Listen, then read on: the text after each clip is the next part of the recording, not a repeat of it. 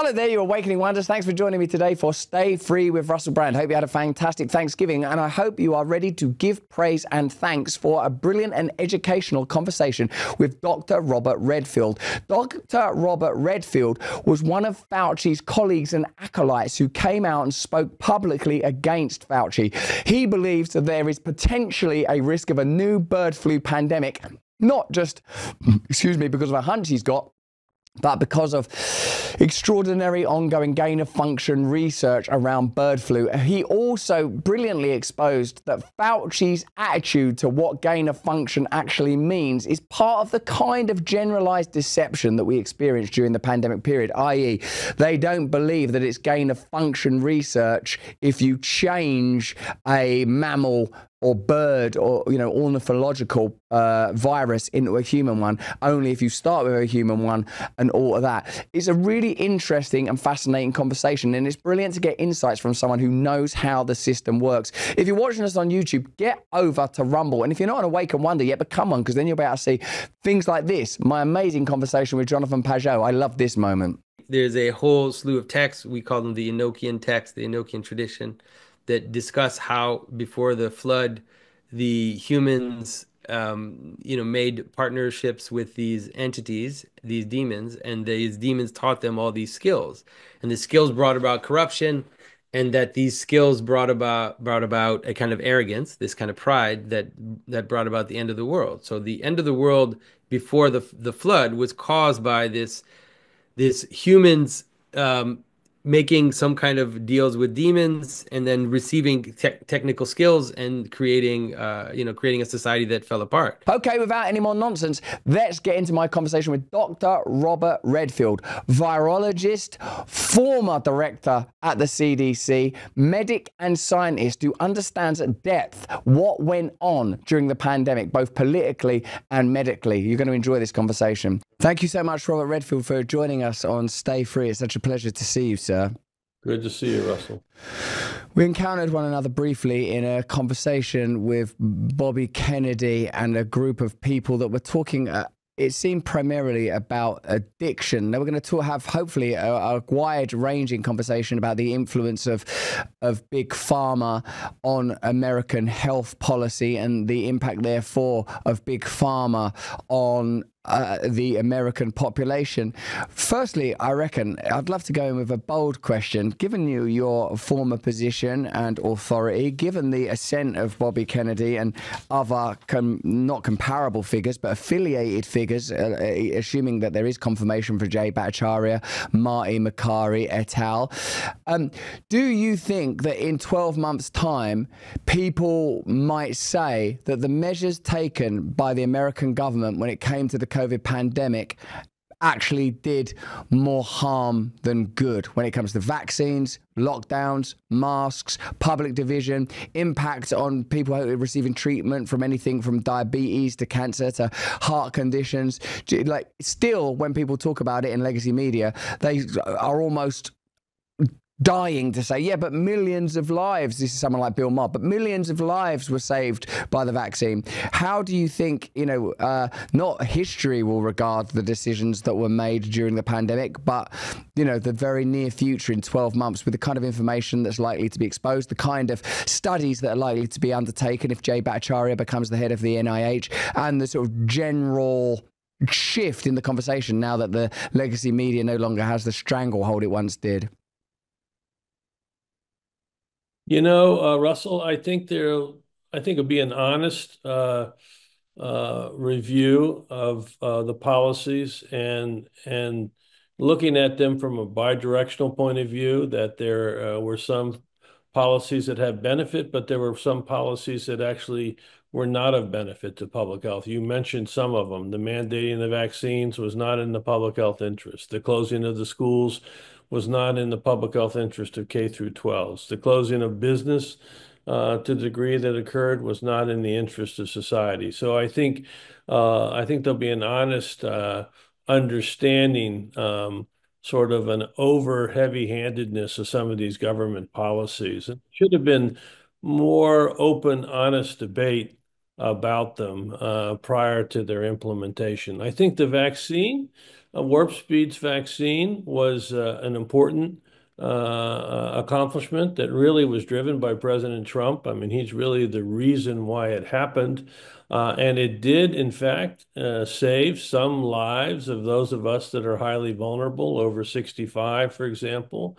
But I don't think it was prudent to mandate the vaccine, particularly for those individuals that were not at high risk for bad outcome, those of us under 50, for example.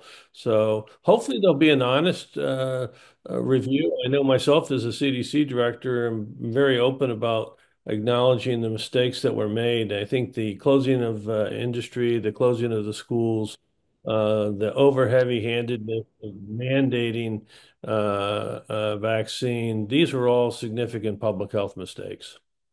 Wow. Do you think that, so like, we'll come to say that maybe closing schools was a mistake? Do you think we'll come to say that vaccinating kids was a mistake unless they had sort of serious comorbidities? Do you think that we'll come to regard that as a mistake? Yeah, I think the idea of how the vaccine should have been deployed, it should have really been prioritized for high-risk individuals, particularly those over the age of 65. And as you mentioned, maybe younger individuals if they had very significant medical conditions. I'm not in favor of the current CDC recommendation that has now recommended the COVID vaccine for children down to the age of 6 months. I don't see the purpose of it. The vaccine does not prevent infection. It prevents serious illness and hospitalization and death. And all of those are not something that people that are under the age of 50 are really at any substantive risk for. So I think there should be more rigorous debate about this, but I think the broad use of the vaccine in the general population, to me, was not indicated. Have you heard, like I have, Doctor, that potentially some studies that have been undertaken but are unlikely to be published indicate that with significant sample sizes, maybe up to 12,000 kids, there's an indication that children that were vaccinated have a significantly higher risk of a bunch of behavioral and heart and respiratory conditions than the non-vaccinated group, with a study that could be two groups, one size 2,000, one 10,000, that is being withheld right now. I wonder if you've heard about that study. Russell, I haven't seen those studies. I have seen some data that, of course, some of the mRNA vaccines were associated, for example, with myocarditis, pericarditis in adolescents. I do think it's important that there's transparency about the safety profiles of these vaccines, and people that do have data, it should be made available for the public to review. No vaccine is 100% safe. There clearly are some significant side effects from the mRNA vaccines, and I think that data should be put in the public domain so it can be critically reviewed. But I haven't seen the data you're referring to. Yeah, I suppose that's it. One of the things that I've recently started to consider is safety, and what the conditions, what the clinical conditions are that determine safety, i.e. was it just that there were some checks on 100 kids 5 days later, or is it, thousands of kids years later? And obviously in the case of like COVID vaccines, we don't have the time frame to even consider that, and due to the nature of Operation Warp Speed and whatever motivated it to be undertaken at that speed, I suppose legitimately the fact is that it was an unfolding crisis that there was some obligation to respond to in one way or another. But I think, like, probably in 2024, those of us that didn't get any vaccines at all and regarded the entire exercise with skepticism aren't looking back thinking, I wish I'd gotten vaccinated, even if we had, like, I did COVID 2 or 3 times, and, and by and large did my best to obey regulations that I strongly disagreed with. Do you think that sort of anecdotal and personal response is relatively fair, Doctor? Well, I think it's going to be obviously critical to look at that. Mostly, again, I come back to the COVID vaccines in particular. They really were never approved because they prevented infection. So first, people have to realize it's not a typical vaccine. It doesn't prevent infection. The vaccines were approved because they prevented serious illness, hospitalization, and death. And therefore, if you're not at risk for serious illness, hospitalization, and death. You can argue that the vaccine may not be something that you should focus on for yourself. And I think this is where were mistakes, that there was sort of this blanket view that, let's vaccinate everybody. There should have been much more focus on vaccination of the vulnerable. The other thing I'll say about the vaccine that's really important is that the current COVID vaccines, they're non-durable. That means, like, when you take a vaccine like for polio or measles, that vaccine will provide long-term protection, 1 year after another, 10 years, so maybe longer. When you take the COVID vaccine, there's probably only a 4 to 6 month period where you're adequately immunized and protection from that vaccine. So someone like myself that unfortunately is over the age of 65, I'm 73, I have a little type 2 diabetes, I have hypertension, I'm slightly overweight, although I'm trying to get that under control. So you could say that I have risk factors for a bad outcome. And so I can tell you now, I've received my ninth COVID vaccine. Now, I don't use the mRNA vaccine. I like the killed protein vaccine. I think it's a smarter vaccine to use. But I do think this is all going to be revisited.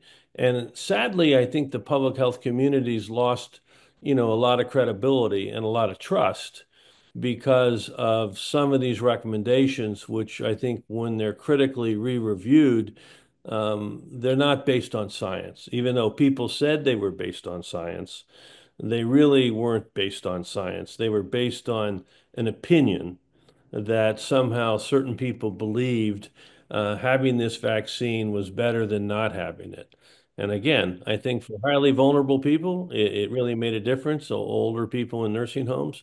But then again, the caveat is not just to be vaccinated, but to be adequately vaccinated. When I was the senior public health advisor for Governor Hogan in the state of Maryland after I left CDC, one of the things that I noticed right away was we had increased mortality and hospitalization in our nursing homes. And so the state of Maryland very rapidly, when the vaccine got approved in December, between December and January, we pretty much vaccinated all of our nursing home individuals. And we saw immediately a reduction in the hospitalization and death from COVID. But around April, May, I started to see more and more reports of nursing home residents being reported in hospitalization and death. And so I said, well, wait a minute, maybe this vaccine's not durable. And we went in and evaluated the immunity of a number of individuals in the nursing homes to see if they had durable response. And we found out that 2/3 of them no longer had a measurable response. So the fact that this vaccine is not durable is also something that's not been adequately addressed. This is not a vaccine, if you do need it to protect yourself against serious illness and hospitalization, this is not an annual vaccine. This is a vaccine you probably need 2 to 3 times a year to stay adequately vaccinated if you're going to use it to try to prevent serious hospitalization death. So I don't think the public health community has really pulled out and articulated this vaccine properly. And as a consequence, it's added to a lot of distrust, I think, about the role of the vaccine in general. We can't continue this on YouTube because it's about to get exciting. We're about to start talking about the next pandemic, virology, the manipulations, the actual signatures in microbiology that make it pretty clear that this must have happened in a laboratory. It's an amazing conversation. We also talk about the ethics of the pharmaceutical industry when pertaining to the opioid crisis. It's an amazing conversation. You will come out of it feeling a lot better. Anthony Fauci will not. Click the link in the description. Get on over to Rumble. Let's get back to Dr. Robert Redfield.